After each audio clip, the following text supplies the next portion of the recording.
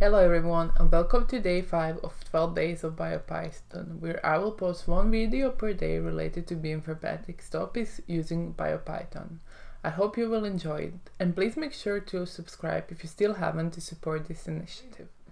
In today's video, we are going to go through a brief analysis of COVID-19 genome using Biopython and the knowledge we learned from the previous videos. So let's get started. In this lesson, we are going to use Biopython knowledge from previous videos in order to fetch and analyze COVID-19 genome. We are going to use Entrez efetch function in order to get the genome sequence with ID MN908947, which is a sequence from one of the first patients. We will search nucleotide database and get it back in GenBank format in order to parse it easily with Biopython seq.io module. We see that the result is only one sequence, so let's store it as COVID DNA variable for further analysis, and we can immediately check how long is the sequence. And we see that the genome of COVID-19 consists of 29,903 nucleotides.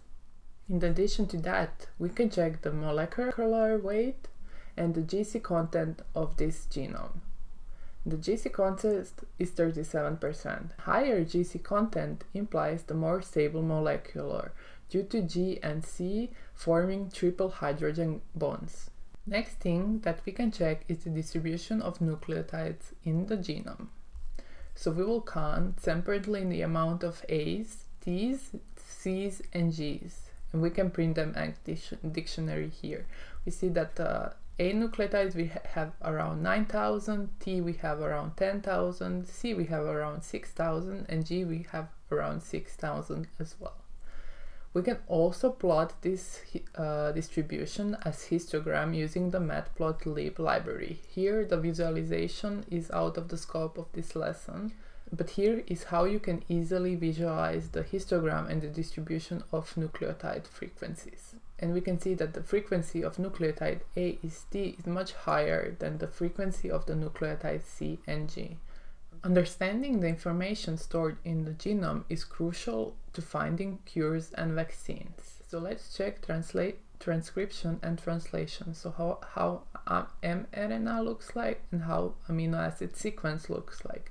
And remember, Biopython has an inbuilt functionality transcribe and translate, so we can easily use them.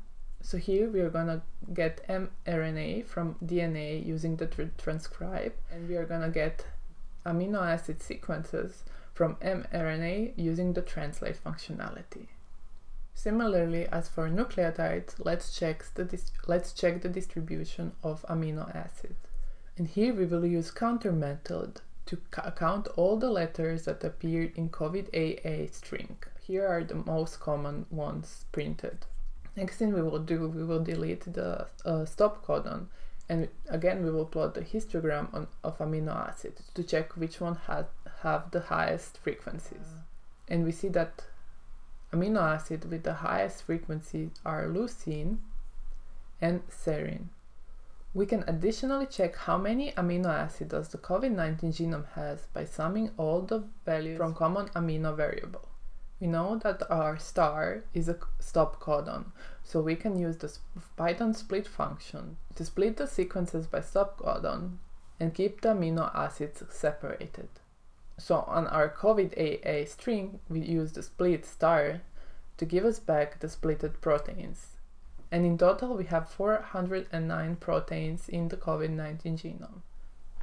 It's worth to mention that not all amino acid sequences are proteins. Only the sequences with more than 20 amino acids code for functional proteins. So let's remove all of them with the length less than 20. And in the end, we're gonna have 409 proteins with more than 20 amino acids in the COVID-19 genome.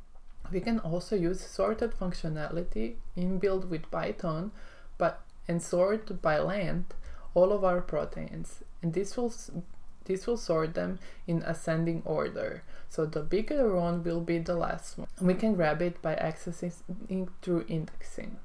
We can see that the length of the longest protein in COVID-19 genome is 2701.